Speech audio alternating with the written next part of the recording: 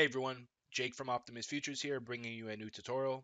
And in this video, we'll be covering how to monitor and manage your positions with the new Rithmic mobile trading app. Now, this can be used in conjunction with any other platform essentially that supports and uses Rithmic as a data feed.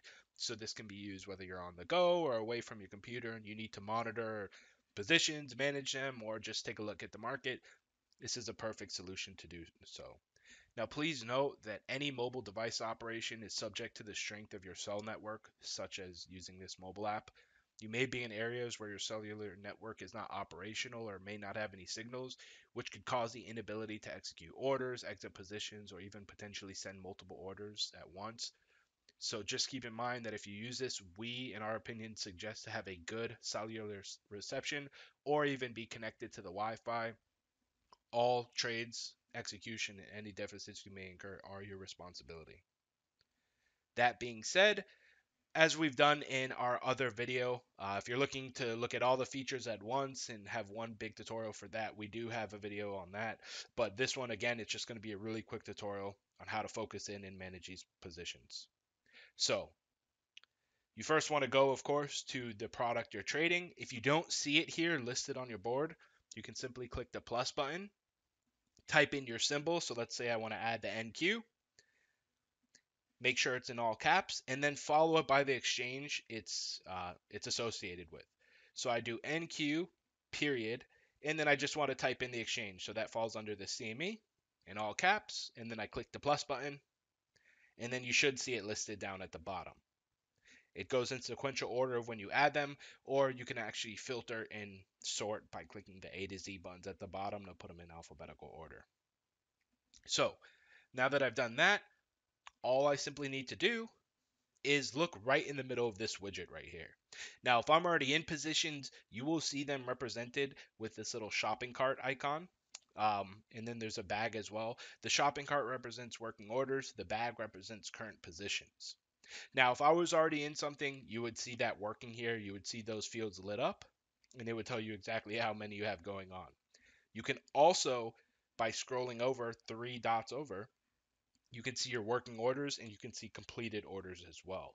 So if you need more transparency to see what's going on with your account, scroll over to the right 2 bubbles and you'll see your working completing orders there. Now, if you need to manage positions or even enter new ones, you can do so by clicking on the buy or sell buttons on this main widget here, or scrolling over to the right to open up your dome. As you can see here, again, we see these similar icons. We see buy and sell buttons. We see our positions in our working orders monitor, and then we see our P&L. So for example, let's say I was in a trade and I wanted to get out of it. I can click the cancel all and flatten button to execute. That will get me out of all working orders, all positions at one time. If you want to establish a new position, you can simply click the buy or the sell button. As you can see, the sell is represented by this red pinkish color. Buy is represented by blue. I can change my quantity by clicking on these plus or minus buttons. The big plus and minus buttons increase by 10, and then the small ones are increments of 1. And then I simply choose my order type. M stands for market, L stands for limit, SL is stop limit, and SM is stop market. So if you're using anything other than a market order, of course you need to establish the price. So you can either click these small plus or minus buttons to increment just by ticks, or you can use these larger ones to jump up and down by points. I can choose my quantity at the top here, and then once I have everything set up, I just click the button. So right now I'm going in with a short, a sell market order with a quantity of 3. I press that button sell, and you can immediately see I'm now filled.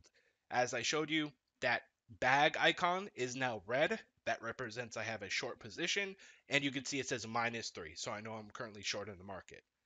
As you can see, the field to the left of that now shows a red number. That means I'm down -35. As you can see, it just fluctuated and now I'm up $160, $205. So that's where I can monitor my P&L. Again, if I swipe over to the right, I can see all my completed orders here. I can see what's going on actively.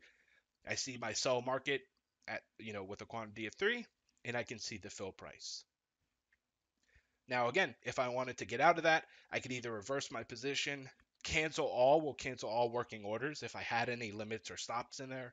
Or if I want to get out of everything at once, I click the cancel all flatten button, click it again, and boom, I immediately am out of my position. Now, if you'd like, you can also click these three lines, the little hamburger icon we call them, in the bottom left of your NQ widget. And you can see I have these buttons again, just larger, more transparent. Same options here if these are too small for you. You can also see your account balance and your open fill price if you have one. Or if you need to, as you saw, I had to click cancel all and flatten twice. Once it was red, and then I clicked it again to confirm. If you want to set up a style of one-click trading, you could do so at your discretion. You could click this confirm actions and turn it off. If it's off, you'll only have to click these buttons once. You can see that it's represented now. They have a blue, orange, and red background. If you see that, that means the next button you click is going to place your order. So again, it's at your discretion. It's in my opinion, easier to misclick or make mistakes using this method, but it is a lot more efficient, and it's, a style of one-click trading. That's about it for this video. Again, we're going to be releasing a series of other videos as well. This was just to narrow in and focus on how to manage or place new positions on the RTrader mobile app. Again, this can be used in conjunction with other trading platforms, and we'll show you how this works on the server-side orders. We'll compare our platform Optimus Flow with this in real time and show you how it works. So stay tuned for that. If you need more tutorials, feel free to look at our overall tutorial video that we're releasing. And if you have any questions, please post them in the comment section down below. Or feel free to join us on our community forum. That's community.optimusfutures.com. Thanks for watching, and we hope this helps.